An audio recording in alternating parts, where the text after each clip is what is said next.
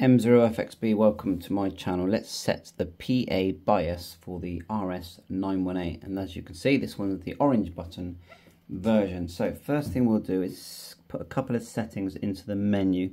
So press the F1 button. Then we've started off at standard menu at the top. To show the menu, you turn the RIT key,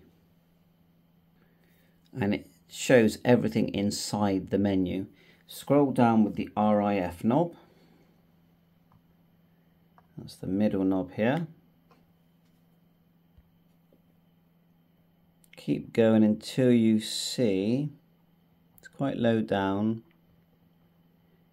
There it is there. See, it says here RX-TX, frequency X late. Just make sure that is set at -12 kilohertz. Many are set like that by default. Just make sure it is. To save that, just hold down the the F1 button. It saves the settings. It will say save settings. Okay, now exit again. Now actually, let's scroll back to the top using the middle button. Keep going up.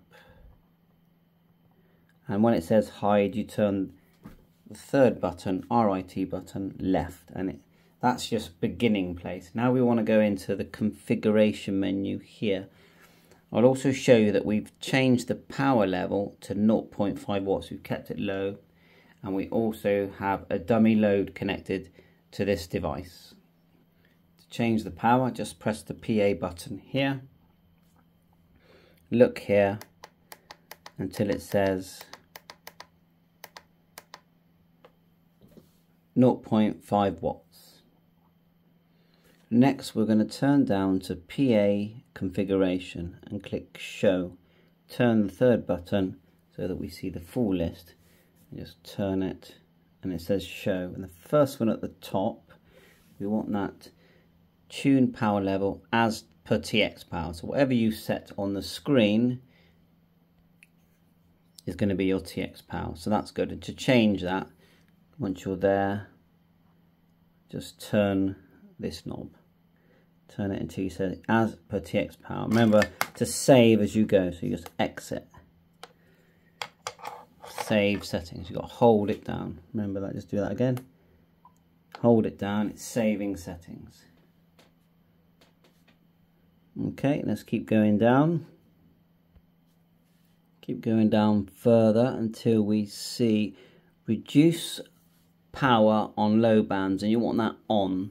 Okay, so once you get to it where the white is now, turn that and you want that on, not off. Okay, again, save.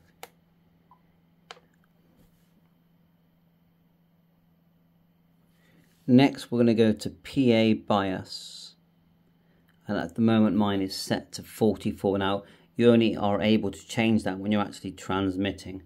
Now the next thing is connecting our amp meter.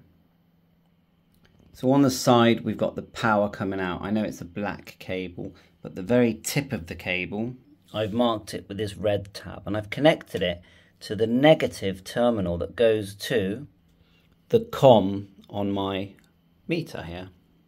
And you can see it's drawing 0.32. The red, and I'll show you what it's plugged into. It's plugged in here in the 10 amp one here, the big one there at the top. Once you connect that, and then you connect the other end to your power supply, in the positive, yeah, you create the circuit. And so it's drawing 0.32 milliamps. And just to be clear, the negative cable is going straight from the radio to the power supply. Just here, the left cable, that's going into negative. The only cable that you effectively splice it, and then you put in the terminal here, the probe, and that's going into COM. So it's in line. It's actually in line. So we've held an exit just to make sure everything's saved. Go back to menu. Go down to the PA config here, and then just turn this knob. go down. We know we've done the reduce power thing. Going down to the bias. So what I'm going to do, I'm going to change the bias to 0, and I've decided to use the CW key the way John N5ID did on his video, which I will put in the description. So the power's 0.5 watts. We've got a dummy load on. We're going to key up. Now the amp meter will change. I won't show you that yet. I'm just going to key up and just change the 44 to 0 using turning the RIT knob. So that's gone to 0. Okay. I'll show you the amp meter now. And because I've changed it, I'm getting the error now. Watch this. So it's on 0. And it's showing 42, but we need it at 500 higher, so we need it at 92. So what we're going to do is turn this when we're keying until it says 92. So we'll key. It's showing 42, and now try and get my hand out the way. And we're going to turn the bias, which is changing here, the orange figure, until the amp meter starts to show 92. So 500 higher than when it was set on 0. Let's go down one more. We'll leave it at 90 for now. We'll let go and we'll save.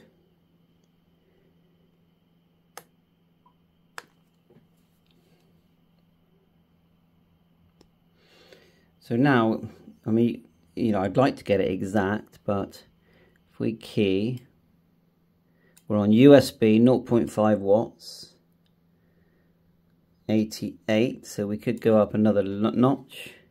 Now I noticed when I was looking at this, we can only change when we're actually keying, so just go one notch up. But actually, do you know what? That's the same as what it was set at before I got it. So it looks to me like they are setting these up before you get them.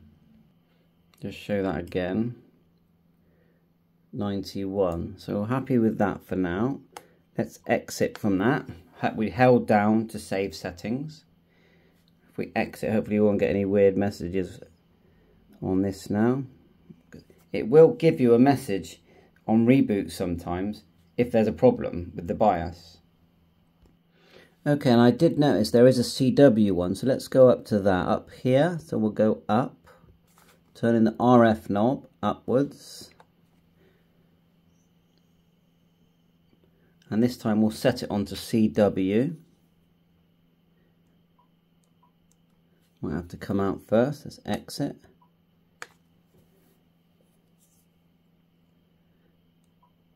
We haven't exited properly, have we? CW, keep the power low. I do like the touch screen. Back into the menu. CW bias. See the way?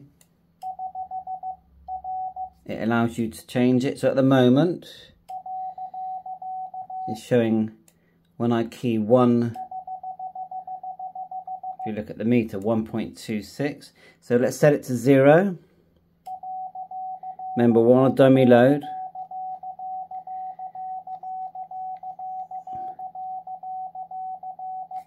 Okay. Dummy load set at 0. And when we key now, it's actually showing 96. And we're meant to be 500 higher than that. That would effectively mean that we'd have to do it, now correct me if I'm wrong on this, to 1400. So I've set it on 52. It was on 50 when I got it. And look, 1040. So it was quite close when I got it. So we'll hold down exit. to save that setting. And you know, if you've only started viewing now, remember that the live coming from my HF-918 has been effectively split, and the amp meter is in the middle of that, reading the amps, and it's set there, as you can see, 10. I plugged it into the 10 amp there and the COM there. I'll just show you here. If I unplug any of these, it will break the circuit, everything will turn off. So it's an inline reading when you're doing amps. So we can exit out of there for now. Another interesting thing I found is that these screws here, these 4, are actually screwed into the transistors. We go back into PA bias, go menu. Remember, you hold, it saves. Briefly, you go in, and we'll just look at the PA bias and look. CW is now 52. We'll go down, PA bias 44. Now, if I've done anything incorrect, message me and tell me. I'll redo it, because I am a novice learning how to use my device. Now, the amp meter that I've had for years, about 4 years, is about £25. It just does everything, works really well. It's the TAC Life DM01M, and it does have a torch, which I really like. Right, what we're going to do now is just remove the meter from inline, and we're going to have a look at setting the power levels. I use an ATU100M tuner. It works great. They're about £70, built-in battery. You don't even have to push the tune button, it just tunes. But we have got, at the moment, our dummy load connected, so there's no RF involved. So next we'll set the power. So we'll go menu. Again, the PA menu. Turn the RIT. I'm going to go down to the power. So let's do, it's the 5 watt power adjust. We'll do 40 meters first. That's what I use the most. I'm going to have to rely on the power that's shown on this. So let's just give that a go. Just hit the tune button. And it's showing 0.5, but I think we need to turn it to 5. So let's change the power to 5 and start again. And we're showing, it's quite noisy, but after making sure that it was 5 and I didn't hold down to save, so 5, look, it's showing 6. So we just go down a touch, just so we get it to what it's meant to be. That's a bit too low. We're changing the white one here, 40 meters. We're on 40 meters. Nearly there. 8. I think that's near enough. Okay. And then you just do each one. So we'll do another one. So we'll exit out of that just to save. Better stop tuning and then exit. Let's do another one. Let's do, I don't really use 80 to be honest, I use 20. So we'll go down to 20, 5 watts, we'll hit the tune. Actually, change the band first.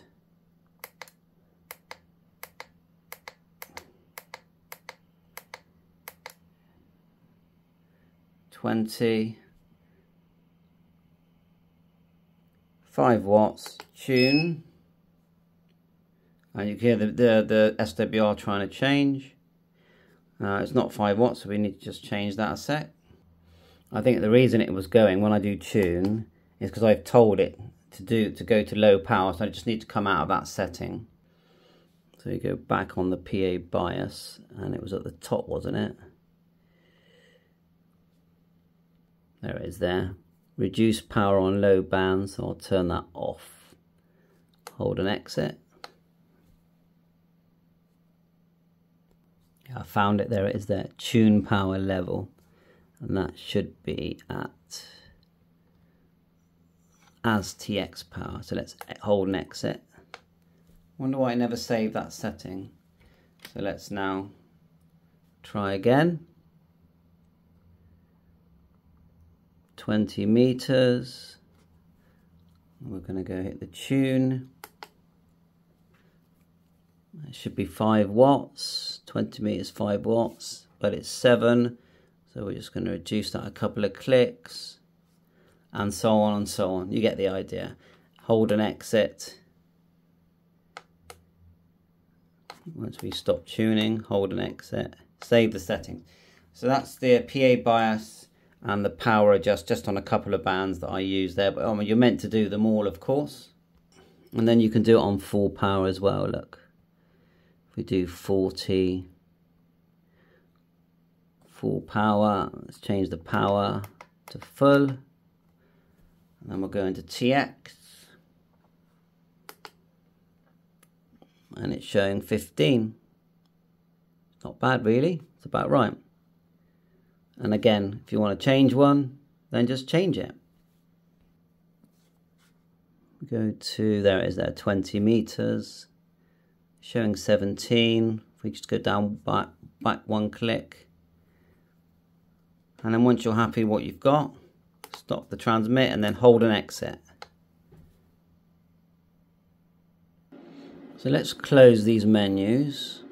Going up, turning the RF knob till you see the words hide, and then just turn the hide up one there, and that shuts the menus. Okay,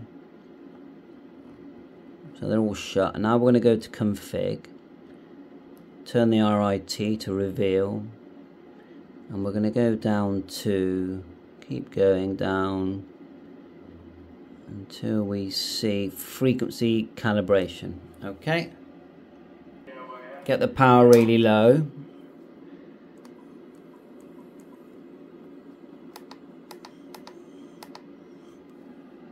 Just press the PA button. So yeah, you could try different ways of checking your frequency. I do have the analyzer there, but this is on 14 megs. Microphone selected there. It says mic 80, which is quite high, but let's just test it and then we'll end the video, and you'll see down here. Ooh, as you can see, massive feedback because they're so close together. On test with my other devices, I can hear myself clearly when I'm on the same frequency, so I'm not changing anything. Minus 4.1 ppm. But yeah, this is just a novice learning, showing you how I'm doing things. Lots of gadgets here to tinker with and learn how to use. Thanks for watching my channel. Bye for now. RS-918, I think they're excellent devices, and I do think if you want to do the firmware upgrades and get the best out of your device, it's probably better to go for the MCH model, okay, because that will take all of the firmware updates that are coming out from bespoke people like Nazir, and thank you very much, Nazir. If you want one that's got a built-in battery that pretty much works out the box, if you ask me, then I like the orange button one, because I can take it anywhere. I don't have to bring a power supply. As long as I've got an antenna cut to size, it's just going to work. And of course 705 is a fantastic device. Bye for now, 7.3.